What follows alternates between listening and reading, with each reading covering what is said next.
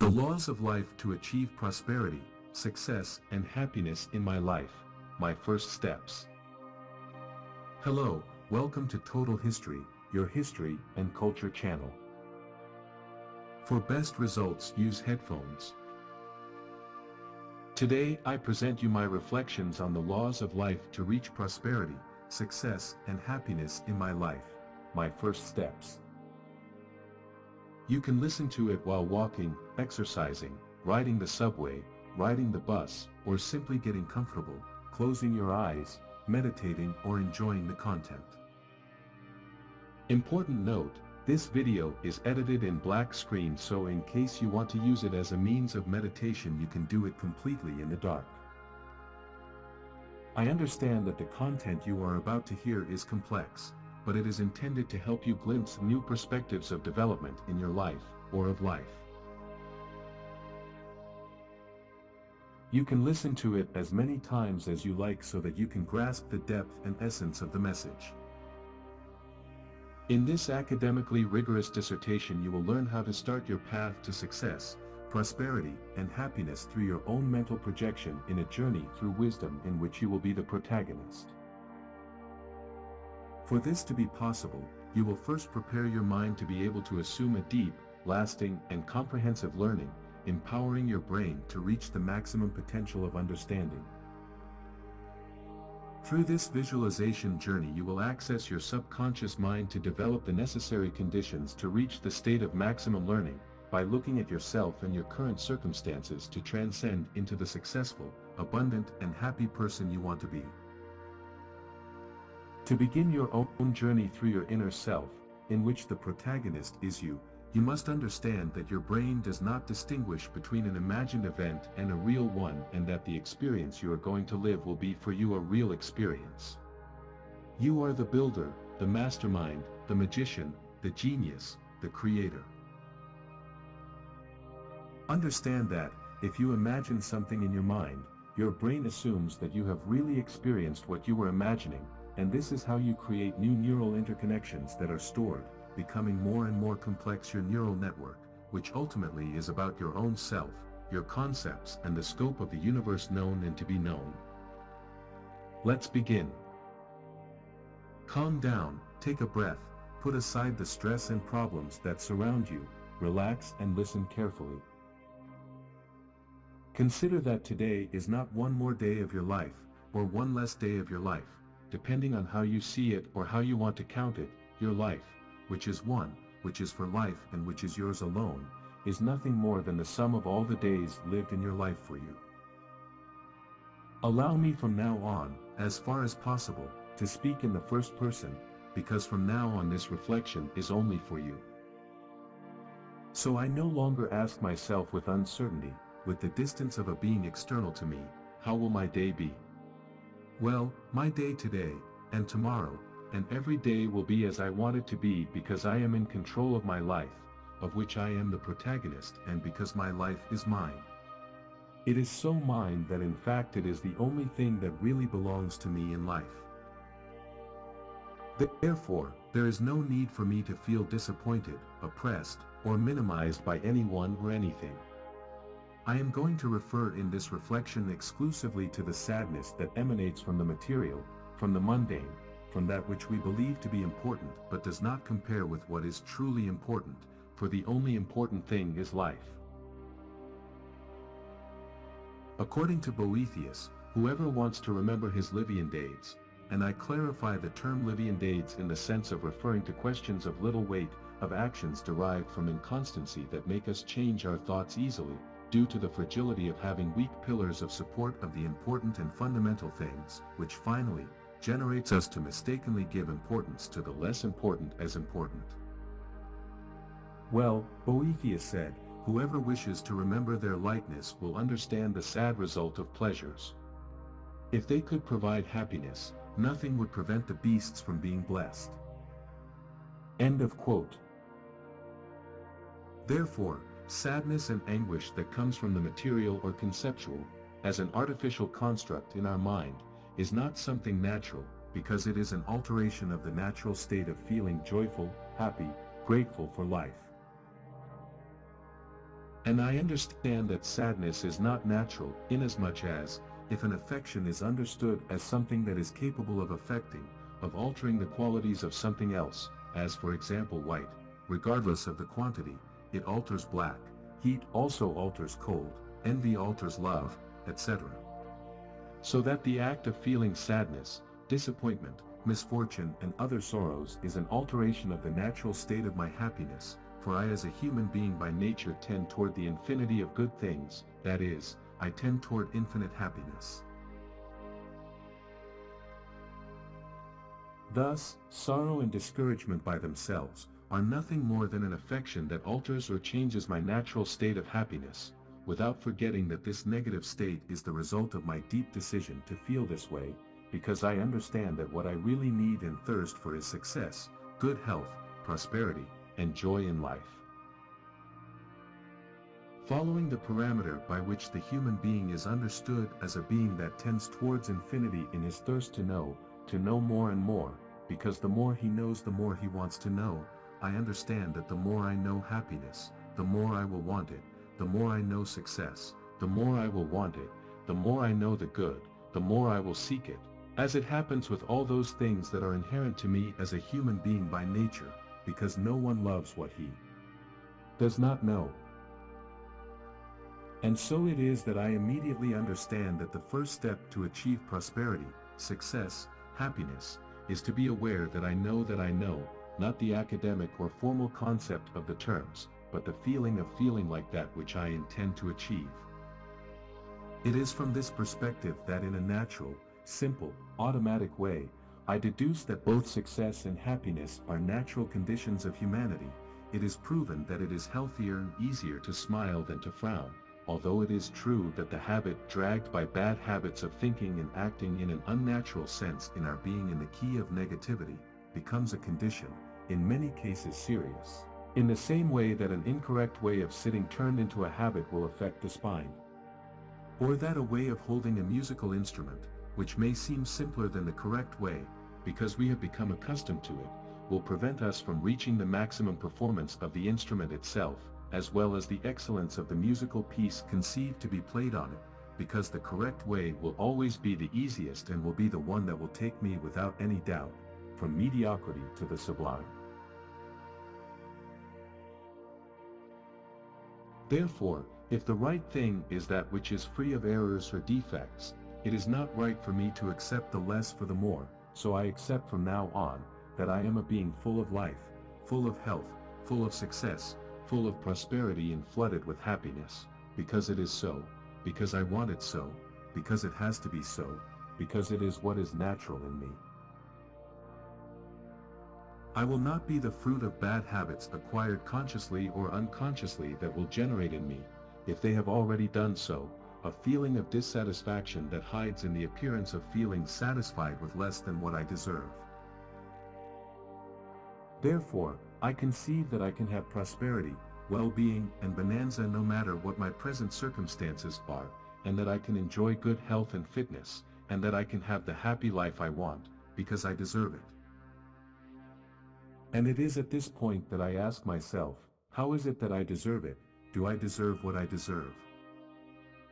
And I answer myself, I do not deserve how much I try to deserve, that is, I do not deserve for the desire I have to deserve or the efforts I make to deserve, because the amount of merit resides in the intensity of my acts, of my actions, in such a way that I understand that when I am able to convert the intention, the desire, the effort, the yearning, to deserve in the act of deserving, then will be the moment when I will deserve what I deserve, because the act of deserving, or deserving in act and not in potency, supposes the action to which will correspond a reaction with equal force and intensity to that act.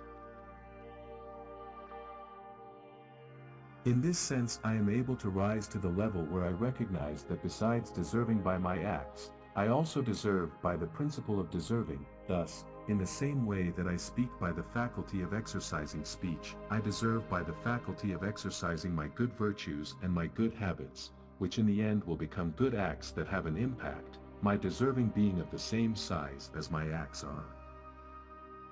Therefore, believe, feel, live and act deserving what you deserve. And at this point I consider thinking of a good house of my own, mine, to my liking. A house that I visualize in detail. Well, what if now I think that I deserve an even better one and I visualize it? Without fear, without barriers that prevent the big or the luxurious. Because that house is the one I truly deserve. If you were asked, what car do you like? Automatically your imagination, fruit of the perceptions of reality that have reached your intelligence, would present you the car immediately. In fact, you are already seeing it, it has already taken shape in your mind, you already have it in you. Notice how from the outside the car matter has become part of your matter within you. It is now, from the inside out, and not from the outside, in that you can say to yourself, I am visualizing it, I see the color, I see the inside, I see myself in front of the steering wheel, I feel the smell of the new car, my new car, and now I realize without affection and without fear, that this car is the one I deserve, and I drive it, because this car is mine. You can become your own master, your own guide to trust, but to do this you must definitely take the reins of your own destiny and steer yourself boldly and firmly towards the place you intend to get to. My journey has already begun, my present I transfigure it, I intentionally change it to be the beginning of the end of the road, because I am aware that with what I have done so far, letting things flow without control, results in a feeling of being trapped and without escape, and that furthermore, in that way, nothing will appear unless I exert myself, nothing will appear unless I exercise my free will to gain control, for without my intervention these things will not improve on their own, for they lack the proper movement to move where I want them to go, for I am aware that the movement, the fluidity, the path, is given and directed by me. I lead, I guide, I am the builder of my destiny, because I am in tune with the law of life to be able to change my own current conditions of life, because only I know the way to do it, because I also understand that, otherwise, the years will pass too fast, leaving me finally just in the current situation, and by omission, by not intervening, by not taking control, my conditions may possibly get worse. There are no limits or boundaries to the outcome of thought, whether for good or ill. But how do I get in tune with the law of life? How do I make everything flow? The first thing I have to do is to know these laws and then pass the exterior reality to my interior to change it to my liking, mold it in my way, and then see how they return to the exterior once molded by me.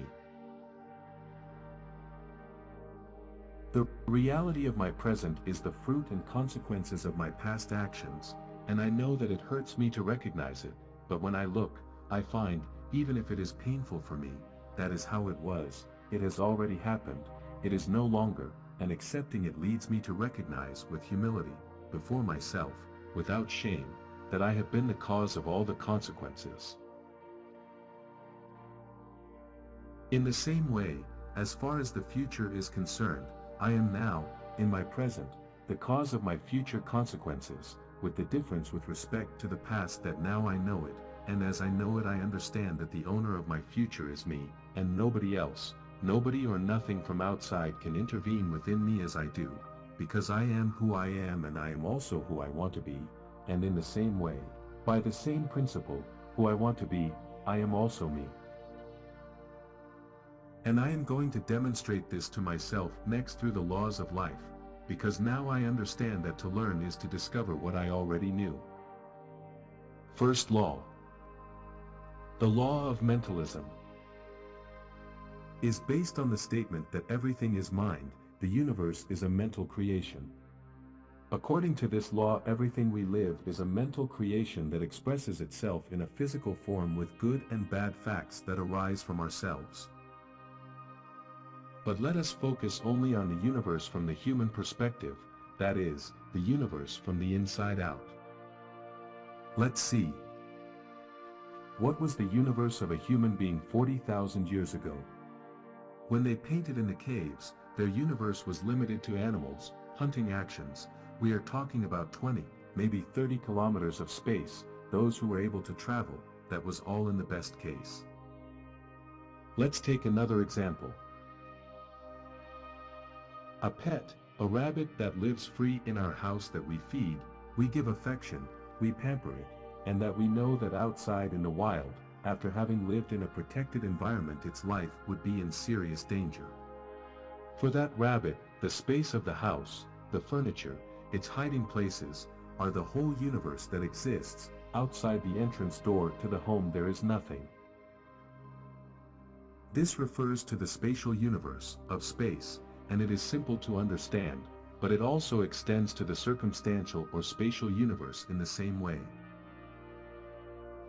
Let's see, what is my concept of the universe? Is it the one I have been taught in school, on the news, on the Hubble telescope or the James Webb?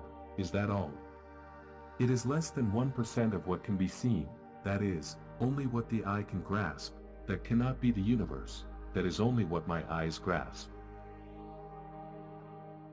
If our knowledge depends on sensible perception, and the ideas we form derive from our experience through the senses, then sensible perception, that which emanates from my senses, is that which I internalize, and if I internalize the universe within me, I can perfectly well assume that the universe is part of me, just as I am part of the universe. For all those components which are parts and into which the whole is divided, are subsequent to it, therefore the universe is me, and I am. This explains the law of mentalism, according to which what we live is a mental creation that expresses itself in a physical form with good and bad facts that arise from ourselves. Let us continue with the second law. The law of correspondence. The law of correspondence is manifested through the statement, as above so below, so below so above. According to this law, life manifests on the physical plane, the mental plane and the spiritual plane. Therefore, the outer world is a projection of what we feel internally. As above is below, so below is above, without is within, so within is without, and the outer world is the inner world, as the inner world is the outer world. The content has the form of the container, the water has no form, but the water in the bottle has the form of the bottle, and being that nothing prevents, in fact, that something is container and content in different ways, because if the water is in a jar, the essence of the water does not change, but if the form and function of the container, in the same way the exterior, the circumstances, are adapted to the interior of the one who contains them, which means that it can be changed. Matter in this case, I as continent, am the way of being, as being, that makes me what I am and not something else, and it is inactive, I am like that. But nevertheless the form is active, thus my interior is what gives form to the exterior, and I can shape it, that is, I as a continent can change the form of the continent, because the continent is me, and thus, making the form that the exterior receives change, is how I can manage to change the exterior, since that change supposes being another, as another in me, because to shape the exterior I first have to shape the interior where it will be in my form, in my image and likeness. Therefore, now I understand that indeed the external world is a projection of what we feel internally. Next law. The law of vibration. The law of vibration is based on the famous phrase "nothing stands still." This law goes hand in hand with the law of attraction, since both are based on positive thoughts or vibrations for general frequencies. Thus, when we vibrate positively and control the thoughts of our mind towards what we want in our life, we will obtain opportunities that allow us to move towards our goals. Let's see what this law means. Does everything changes as Heraclitus said, or is change only an illusion of the senses, as Parmenides affirmed? For Aristotle, change is not a mere appearance or illusion, but really exists. To explain this, Aristotle resorted to the metaphysical principles of act and potency. According to Aristotle, all change implies the passage from potency to act. And what do these concepts mean? The act means the being already realized, that is, that which a being already is at a certain moment.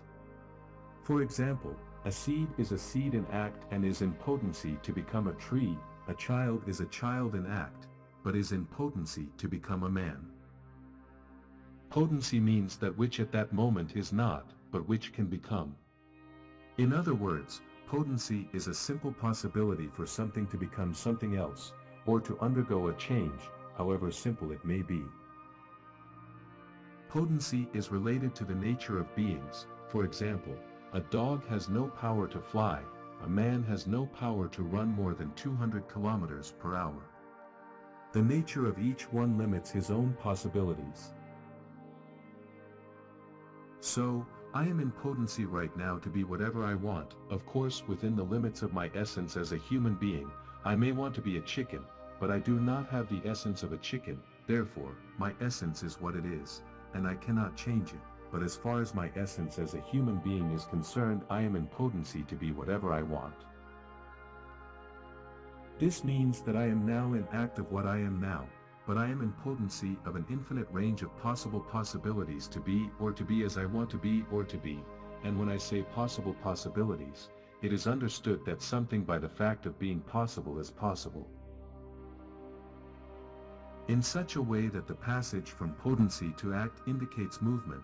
Therefore, if the law of vibration is based on the famous phrase nothing is immobile, since everything is in constant movement in the universe, what I cannot do is to remain immobile accepting to be and to have in act what I am now and have now, knowing that in potency I am rich, happy and successful in the absence of the necessary movement to pass from potency to act. Next law. The law of polarity. The law of polarity explains that everything has its pair of opposites, everything is dual, everything has two poles, the similar and the antagonistic are the same, the opposites are identical, but different in degree, the extremes touch. An example to understand this law is that no one can recognize joy and happiness if he does not know what sadness and unhappiness are like. Light cannot be experienced as such if you do not know what darkness is. To feel successful, you must have an idea of what failure is. So that the experience of one implies the knowledge of the other. In this sense I can say that there is good, and that there is also evil as its opposite. From this perspective, duality would be a simple thing. However, what if I posit that evil is nothing more than the absence of good? I am not denying evil, I am simply opening the possibilities to understand that the circumstances of poverty, sadness or unhappiness that I am experiencing today, are the product of the absence of good. That your appetite is diverted towards evil, happens because of some corruption or disorder in one of the human principles. Therefore, I who by nature tend toward the infinite will tend toward fullness, and fullness is in the greatest amount of good, and not in its absence, for my reason indicates to me that I crave good and shun evil. Moreover, if I am the universe because I am part of it, and the universe in its nature is good, because everything that exists in the universe is the fruit of the maximum good that gives its existence as something good by the fact of being, and it is this same reason that makes me understand that duality consists in the choice of the best good for me and for others through my acts, both in act and in potency, so as to be in the possibility of filling myself with fullness and not with absence, so that even during the course of the movement of transformation of my being towards the being that I wish to become, I am not prevented by the opposite extreme. Next law. The law of rhythm. Law of rhythm. According to this law, everything ebbs and flows. There are things that advance and recede, because when we apply the above laws everything comes in its proper time. Everything ebbs and flows, everything has its advance and its retreat, everything ascends and descends, everything moves like a pendulum, the measure of its movement to the right is the same as that of its movement to the left. Rhythm is its compensation. So it is with the movement of the galaxies, of the planets, of the seasons, of the tides, of the heartbeat, of breathing, of thoughts, of consciousness. There is nothing lasting, everything changes constantly, and yet everything has to return to its place sooner or later. At its rhythm. My natural state is the state of happiness, my natural state is that of abundance because the universe overflows with abundance. If I can adapt to change and find my own rhythm, harmonious with the rhythm of everything around me, then I will be like water, which flows and adapts to the landscape it flows through without losing its character and strength. I cannot resist the law of rhythm and neither can I change the cycles, but I can learn to flow with it, understanding in this harmonic flow of my being with the nature that surrounds me that there is a time for all things and that everything comes at the right moment, and that my moment always is and will be now, because what is to come will always have a beginning, it only depends on me that the beginning is now. Next law. The law of cause and effect. The law of cause and effect is one of the best known laws within these principles, because as its premise says, every cause has its effect, every effect has its cause. Without further explanation, this law emphasizes that everything we do has consequences. I already know the consequences of my current situation because I experience them, because I perceive them, because I see them. As far as the causes are concerned, I also understand that they are various, complex and interrelated, and I understand that to understand them again I have to start from the knowledge of the object, and then approach it and understand it in such a way that the object becomes part of me, the subject. Therefore, what kind of causes have caused the causes of my consequences? Or in other words, what is the primordial cause that has caused everything? And I ask myself this question because I sense that the answer will give me many clues in my intention to become the person I want. There are only 4 types of causes, and all the others are either these or are derived from these. As for Aristotle, for St. Thomas Aquinas, metaphysics, let us call metaphysics wisdom, is the science of being and, as such, the science of the first causes and principles of being. Aristotle affirmed that there are 4 causes, formal, material, efficient and final. Let us see. My material cause, as a human being, is the physical matter of which I am made, my matter. My efficient cause resides in the one who has made being or movement possible. I as a human being would not exist without my parents. My final cause, which is the objective of the I being or being me, and completely determines the being of my being. But let us focus only on the final cause, which seems the most interesting. Aristotle said that causal chains cannot be infinite, that is, we cannot go crazy saying the cause of this is that and the cause of that is the other infinitely, it would not make sense, therefore, there must be a first cause of all other causes.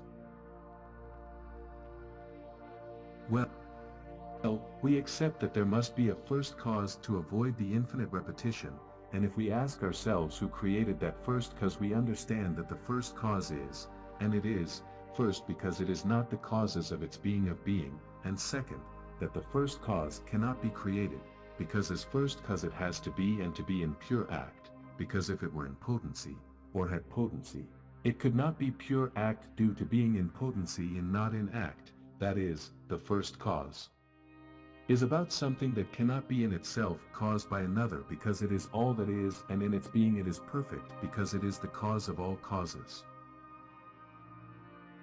It is, in Aristotle's words, an immobile motor. The immobile motor that is the cause of everything cannot be an efficient, material or even a formal cause, because all of them are contained in the things that exist. And it is immobile not because it is incapable of acting, but because it has no power to receive any change in its being.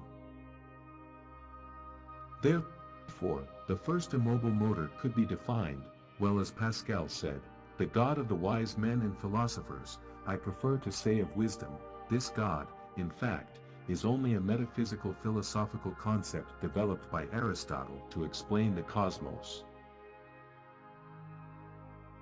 Thus, in the same way that I am the final cause of the first cause, I am in turn the first cause of my acts and therefore of the consequences of my acts in my present situation, and in the same way I am also the first cause of the consequences that will occur to me in the future because of my acts. This means that from the moment I take the reins of my present, that I control my present, I also control my future, a future where the type of person I want to be is already in action. Next law. The law of generation. The law of generation refers to the fact that generation exists everywhere. Generation manifests on all planes. Everything in the universe is created and the universe is constantly creating, and just as a baby is generated from the union of a man and a woman, so we generate our life.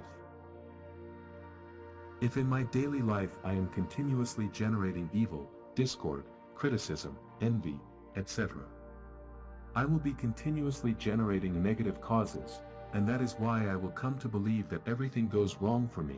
If on the contrary it is good and goodness that governs me, things will go differently. In order to receive, it is important not to forget that what you receive is always the size of what you give. Therefore, if we assimilate that in the universe there are two poles that are necessary, since the principle of generation tells us that when these two poles come together they create something new, and being that the principle of generation is focused only for the creative process, let us always look for the good and the good side of everything bad that is happening to us.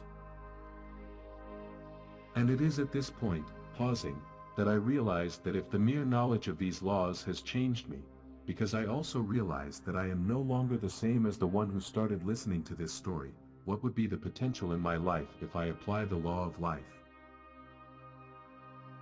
The law of life gives me independence so that I can build my own life in my own way. The law gives me the power to achieve prosperity and position without infringing on anyone's rights and opportunities, no need to step on heads to climb to the top. The law of life gives me the power to overcome my own weaknesses and shortcomings. The law of life gives me the gift of originality, for just as I am unique and unrepeatable, so are the things I do, and I have the ability to discover new and better ways in ways that are different from anyone else. The law of life gives me authority over the past and the future and makes me master of my present. The truth sets me free. For more motivational videos, deep reflections and philosophy, visit my channel where you can also find a wide range of videos on history, art and mythology.